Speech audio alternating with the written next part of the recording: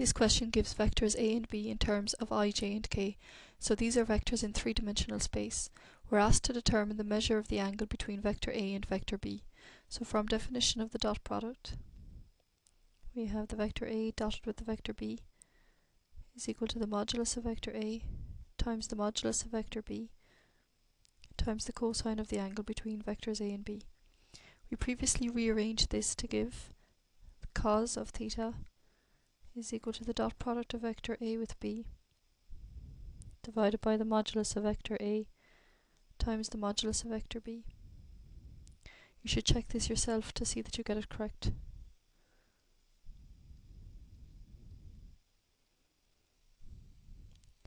So we are going to find the dot product of vector a with vector b, then the modulus of vector a and the modulus of vector b, and we'll substitute them back into this formula to find our angle theta. So the dot product of vector a with vector b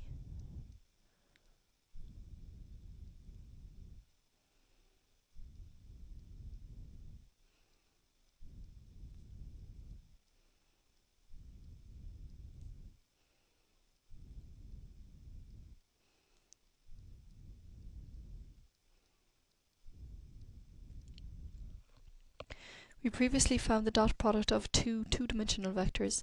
It's very similar to find the dot product of two three-dimensional vectors. You must get the product of the I coefficients, so that's 2 by 5, added to the product of the j coefficients,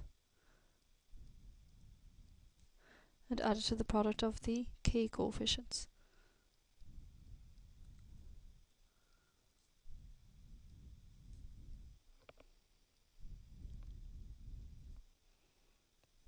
So that is the dot product of vector a with vector b. Now we will find the modulus of vector a.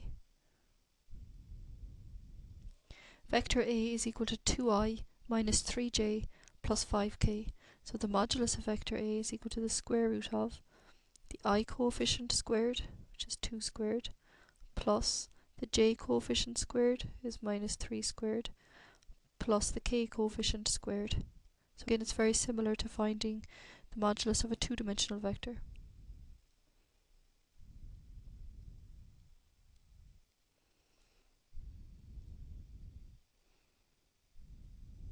The modulus of vector b.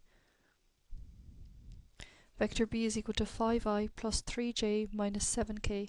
So the modulus of vector b is equal to 5 squared plus 3 squared plus minus 7 to be squared.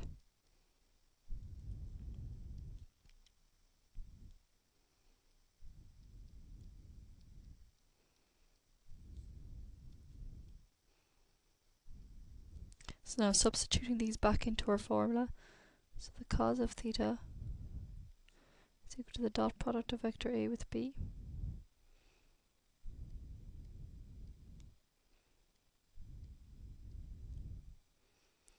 and the dot product of vector a with b turned out to be minus 34.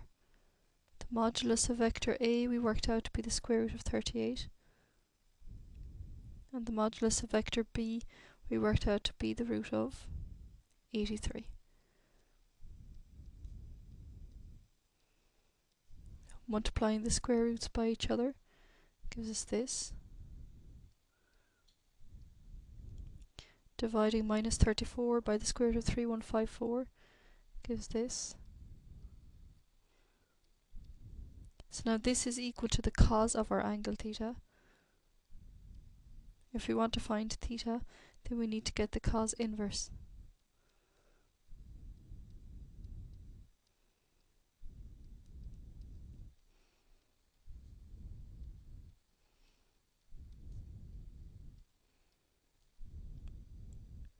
So this is our angle between the two vectors a and b.